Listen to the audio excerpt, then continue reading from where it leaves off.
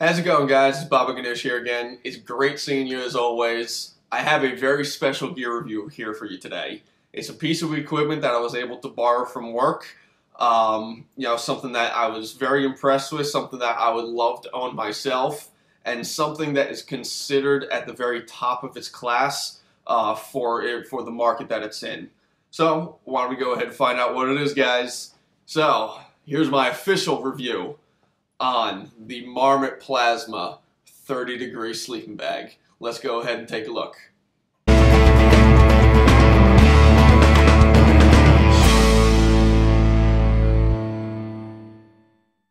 So okay guys, here's my review of the Marmot Plasma 30-degree sleeping bag. Again, I was able to borrow this from work, and just testing it around here at home, that's where the air conditioner really comes in handy. I have to say I'm pretty impressed with it. I'll talk about some of the features, what my personal opinion is about it, and everything like that as well. But if you know this particular sleeping bag, you know exactly what I'm talking about. It's considered one of the top-selling, top-rated sleeping bags in its class. This is something that Appalachian Trail thru hikers absolutely love, and it's something that I would love to add to my pack sometime in the future. So, alright guys. So, Marmot Plasma 30-degree sleeping bag. This one here is an 875 fill down sleeping bag. It is a treated down as well, so it's going to give you some really nice resistance to condensation and moisture and things like that. It has a really nice lightweight ripstop nylon for the material you'll use for the sleeping bag as well. And with the vertical baffle system, the enclosed hood and everything like that as well, it's considered extremely, extremely efficient. Now, 875 filled down. You don't really see that on the market a whole lot nowadays. You'll typically see about 550 or 600, 650. My REI Igneo sleeping bag is a 700 filled bag. So 875 is definitely nice and precious, I'll tell you guys that much. The lightweight capabilities that this provides for you as well. This is the regular size sleeping bag. It comes in at 1 pound to 8 ounces and retails for $579. It also does come in the long version, which comes in at 1 pound 10 ounces and comes in at $599. So obviously pretty high price point, however, really nicely low in weight. So if you're looking for a great 3-season sleeping bag or something to be good for kind of fall or spring weather, early spring weather, this could be a really great viable option for you. So, again, really nice and lightweight, compressible like you would not believe. I gotta tell you guys, I'm pretty impressed with this thing. Let me go ahead and open it up so you guys can take a look at it and we can talk about some of the features that you're going to get with it as well. Okay guys, I got it all opened up here. So right off the bat, the thing that you probably noticed is that it's a vertical baffle system. A lot of times you see nowadays it's all a horizontal baffle system.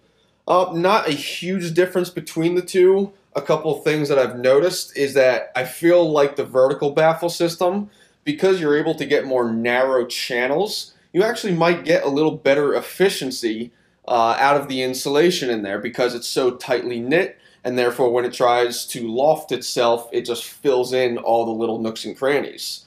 So that's something definitely I do like. It's a fully wrapped foot box and everything as well, really nice and warm. Trying it out this week, my feet kept on sweating every time I popped it in there.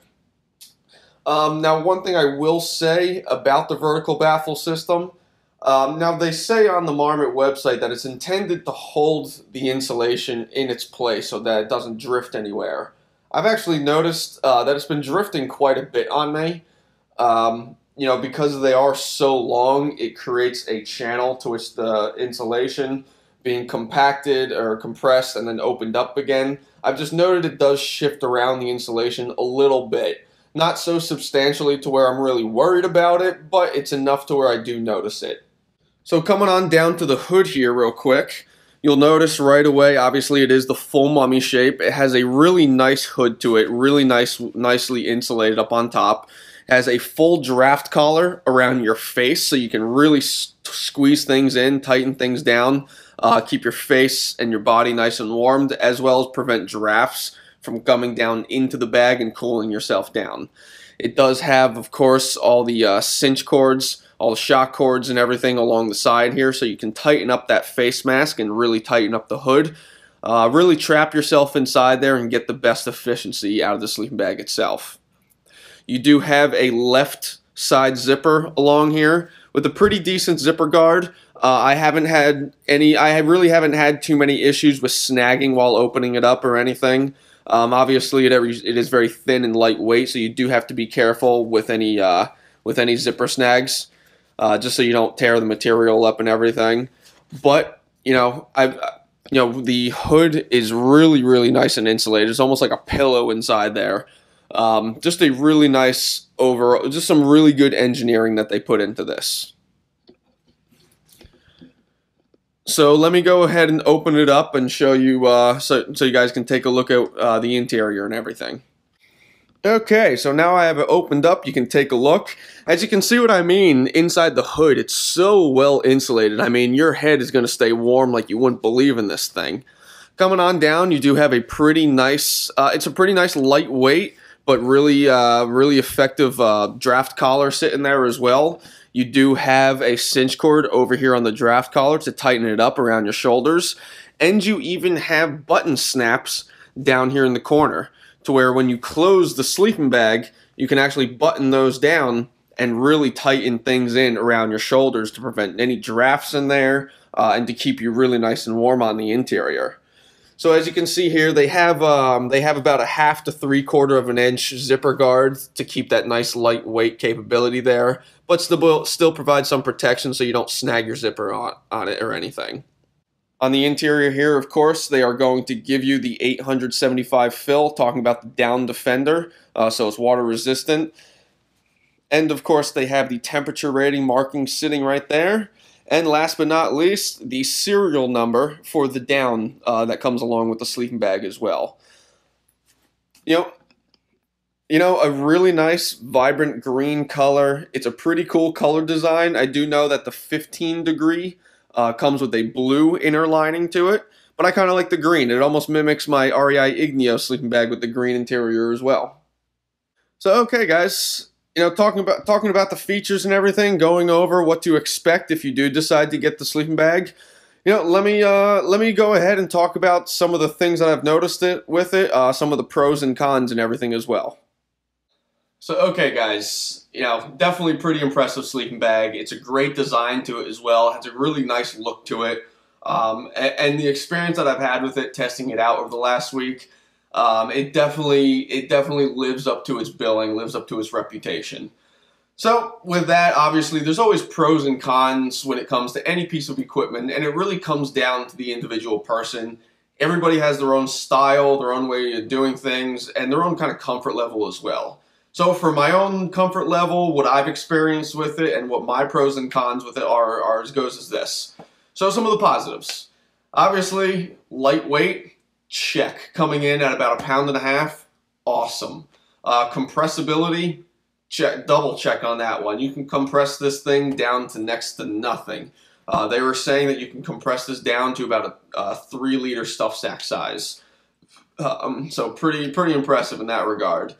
Definitely with the hood design, with the draft collar and everything like that as well. Extremely efficient, extremely warm. A very great performing sleeping bag, the way you can really tighten up around the hood, tighten up around your shoulders, and truly trap your body heat in there to have a nice, warm, comfortable sleep in temperatures between 30 and 40 degrees. I also do like the fact that it is a treated down as well. You'll see a lot of companies are moving in that direction now. I honestly would probably say about 95% of all down bags on the market today are all treated. And that's really what people are looking for. In my own experience, dealing with tons of moisture in the air, condensation and stuff like that, the treated down bags perform beautifully. I've had no problem with the down clumping at all. And last winter I had some days where, yeah, it warmed up with the snow on the ground and literally the moisture was just sticking to everything. And yet the sleeping bag was essentially basically unaffected by it completely. So definitely the treated down is spectacular. With all pieces of equipment, of course, there's always negatives when it comes to, again, per person, and a couple negatives that I saw for myself. One, it isn't a very large sleeping bag. Certainly the lengthwise and everything is standard in regards to the market. However, when it comes to the dimensions, I'm talking in the shoulder and the hip area, it is a pretty narrow sleeping bag. Even for myself, and I'm a skinny bastard. I'm 155 pounds. I don't need something that has a whole lot of elbow room. But even in this one right here, I was kind of wishing that I did. My REI Igneo, it does have some extra elbow room, so I can actually, maneuver around a little bit, but still not have any wasted space. With this one, I did feel a little bit confined. Certainly, if you don't mind that, it's a great sleeping bag, something I would absolutely recommend taking a look into. If you're someone with a little bit more of a wider frame, or you're like myself who wants a little bit of extra comfort to go along with the temperature, definitely it might not be the right one for you. Definitely stop into the store, or take a look at it, check the dimensions and see what's going to work. But I found that it was just a little bit narrow. Really, that was the biggest con, the biggest negative against it, and that's really not a huge issue. Again, everybody has their own comfort level, so something that's a little bit smaller might work great for other people. Just not really my cup of tea. And if that's really the only negative against it, this is a great sleeping bag. So okay guys, I guess that concludes my review of the Marmot Plasma 30-degree sleeping bag. It was a real pleasure and a treat to be able to test this thing out throughout the week. I find it really cool that they allow us to borrow some piece of equipment that they set aside, kind of test the thing out, and give our opinions about the equipment as well as it gives us the opportunity to have first-hand knowledge and first-hand experience about the equipment. And as far as, with my job, as well as, my hobby doing this, it definitely goes a long way. So, thank you guys so much again for following along in another great gear review video. I was, again, so happy to be able to test this thing out throughout the week. This is, oh my goodness, I can't even tell. I'm like a kid at a candy store when I'm holding this thing. It's great. Big news as well. This weekend, it is my 29th birthday. Oh, God. Oh, Jesus. And of course, what else do you think I'm going to be doing? I'm going on a backpacking trip this weekend, guys. Columbus Day weekend, October 8th is my birthday. I'm going to be up in New York State with Hot Feet. He'll be along with me on this trip. We're going to get some good backpacking in. I'm going to get you guys some great footage, some great shots and everything. And it's been kind of nice as well with the holidays coming around. I've been finding a little bit more time to actually be doing some videos. With the new DC store opening up soon, they've been working me like a madman. And I've been feeling kind of bad. I've been neglecting you guys a little bit. So it's been nice to get back in front of the camera, give you guys some good reviews and hopefully some good information, on pieces of equipment that you hope to get in the future as well. So again, this weekend, stay tuned. I have another backpacking trip. I have some more gear review videos coming up for you guys. And you know what? It's nice, cool weather. We got fall coming up. I got some winter stuff in store for you as well. So thanks again, guys. Great seeing you as always. I'll see you on the next video. See you guys in just a few days. Talk to you soon, and as always, Baba Ganoush out. How's it going, guys? Baba Ganoush here. I hope you liked that video. Definitely feel free to subscribe for more content. Check the links in the description below, and always feel free to like, comment, and share. Ask me any questions that you guys might have. I'm always here to help you guys out. Talk to you guys soon. Baba Ganoush out.